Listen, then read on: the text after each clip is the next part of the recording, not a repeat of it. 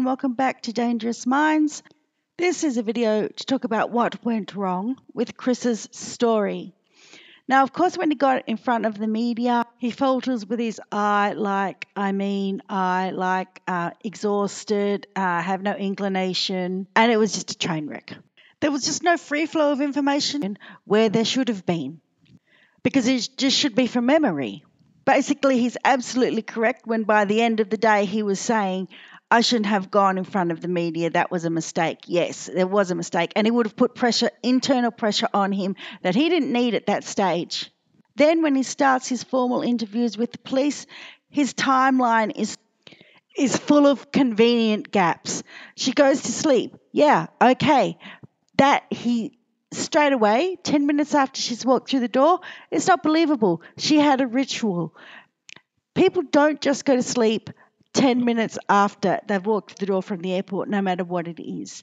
And on top of that, she's an OCD person. She had a ritual. Her rituals really were rituals. She had regimented ways of doing things. She took off her makeup.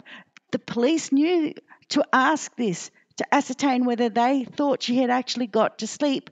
They asked him, what is her routine before bed? And he stepped off her routine, what she always did. Now we know with Shanann, what she always did, she always did.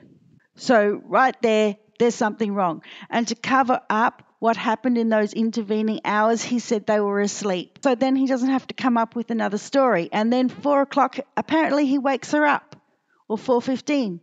Now that's not realistic, because she's only just gone to bed, and the police pick this up. That's why they question him about it, because it doesn't make any sense. And he ums and ahs and uses the wrong language. I mean, slid into bed. You don't slide into bed if you're going to have this conversation about splitting up. You might sit on the edge of the bed or something like that, but you're certainly not going to slide into bed. Now, it's more like he's drawing from sexting with Kessinger, so those words coming to his mind, he's got confused because he's sliding into bed. So that just doesn't ring true, and it's completely the wrong language, which shows deception. He's totally stuffed up his word choice. His use of the word we is problematic as well, because he's saying we said, we felt. But we know by her text and by the letter that she was going to give him that she had a totally different viewpoint. So there's not going to be any we as if they're agreeing on the discussion points. And he doesn't know anything about this letter, quite obviously. And the first thing she would have done was gone to get the letter if he initiated any type of conversation like this. We use pronouns according to unfolding events, so we can be pretty sure that these events did not unfold. Not anything like the way he's describing they did. So I believe it's very unlikely this discussion took place at all. Then the next thing he's saying is, it was fine. He was downstairs and it was fine. Now, how could you possibly use the word fine when your wife's upstairs sobbing her eyes out because you've had this gut-wrenching conversation and you've decided to say, finito, finished, we're split up forever, you've got a pregnant wife, 2 kids on the way, but everything's fine? No, it doesn't work, doesn't fit, and he knows it's about to get him in deep doo-doos, because he knows the police know it too. It's not realistic. It's made up. And let's hope the next idiot who thinks the solution is getting rid of his family looks at this and realises it doesn't work. And we really didn't need all that information about his packed lunch and his water jug. And we really didn't need to know all about your packed lunch and your toolbox. We know more about that than we do about the circumstances that made your wife run away. So according to his narrative, they have this big emotional discussion, enough to make her run away. She's not coming back because the media, and the media's there, the police there, yet she's still not coming back because it was so horrendous. And yet we know so little about this alleged discussion, but we know everything about his toolbox and his clear containers and his lunchbox. Oh, what is going on? And you can bet your life this is not lost on the police. And I'm pretty sure he knows it. Now, allegedly, he goes to work at 5:30. And then he says he's kind of concerned because he didn't hear from her by 7:40. But this is only 2 hours after he's left home. She's hardly had any sleep, so why doesn't he think she's asleep? Why doesn't she think she's decompressing from this emotional abyss he's thrown her in? No, he thinks it's weird that he hasn't heard from her or something. And then he rings to check to see if the kids aren't if she's taken the kids anywhere. But he's monitoring the security because later he sees Nicole rock up to to the door, so he knows if Shanann's come or gone. So this is obviously, the police know that this is a pretext. This text is a pretext because he doesn't fit in the rest of his story. If what he was saying was true, he'd just be thinking she's trying to get her mind together so she can proceed with her day, with her business and everything else after this bombshell is dropped on her. But no, apparently he's texting her on the pretext of asking what she's done with the kids. No, not asking how she is. No, not texting to show compassion. No, just pretending to check on the kids. There's absolutely no reason why she would be contacting him. He had definitely said, no, I've thought about it. It's over. We're separating. That's it. He'd be leaving her to decompress, as he calls it. And I think on some level he realises he's made this error of judgment, so he points out the kids' check. But that doesn't work either because he loses all emotional connection with it, because his very next word is nothing, and it just hangs with no attachment whatsoever to anything, even so much that the police had to clarify what he was saying. So he has no emotional attachment to checking on his kids. So it's just all falling apart for him. Yet on the day when he was sending those texts, I'm sure he was all happy as Larry because he thought he was making a good cover for himself. But now he's realising, whoops, really not that great of a plan. Nonetheless, on the day, up to this point, he thinks everything's going okay. But 12 o'clock comes along and he says that he texted her again. Now, this is another cover, so it's okay. 12:10, however, Nicole turns up at the door and he is monitoring the security footage and he knows she's turned up.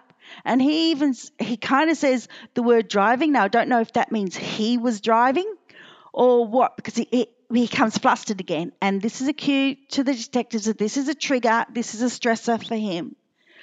So they then build on this. But anyway, he says that he watched Nicole, and then he could only watch her for 10 minutes because after that he called her to try to diffuse the situation and get her away.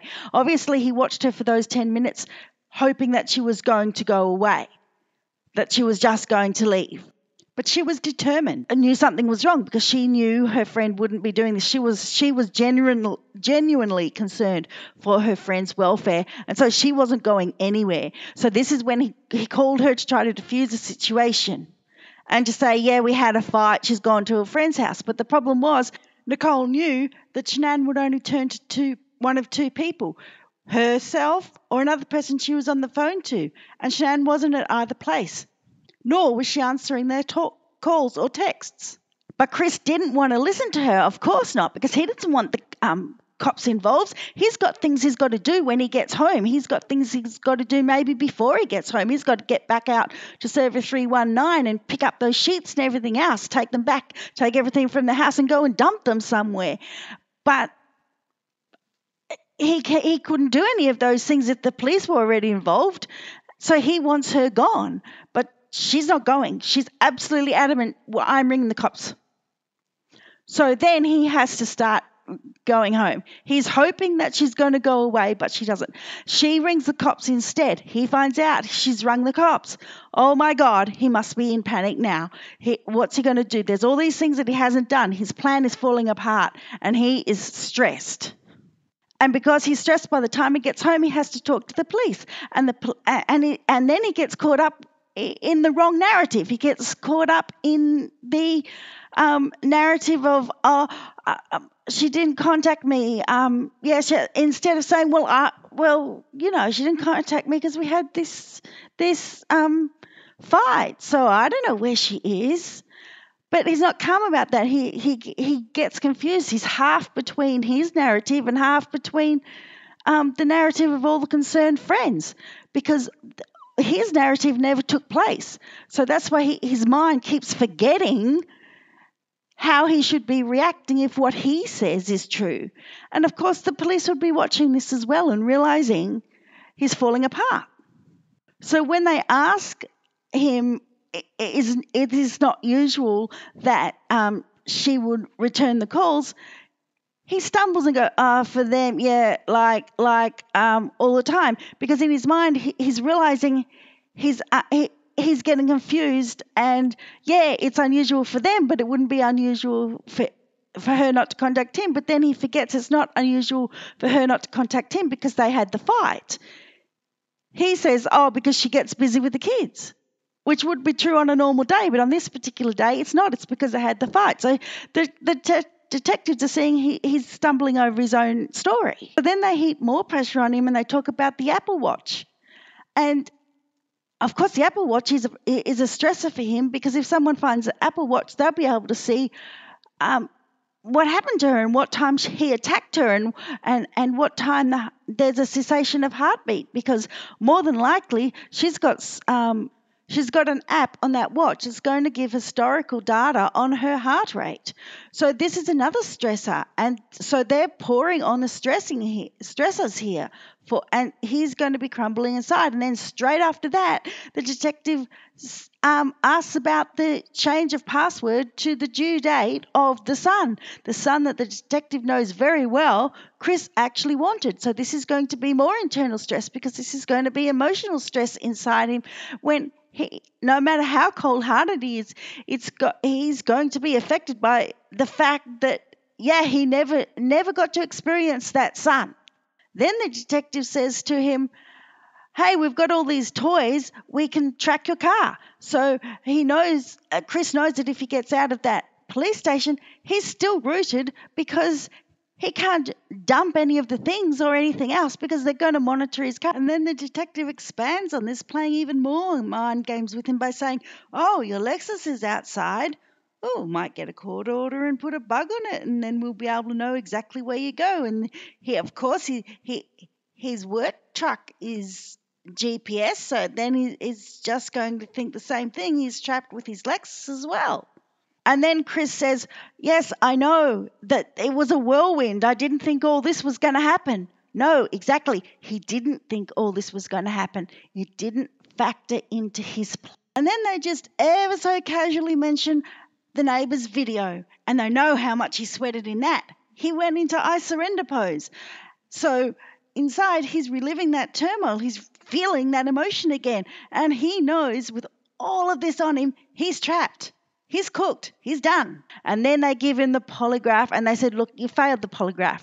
You failed it dismally. You're hopeless. You're a hopeless liar. And you're never going to get away with it. And he's like, that's just the last straw for him. You're a hopeless liar. And, well, that's it. I'm done. I'm cooked.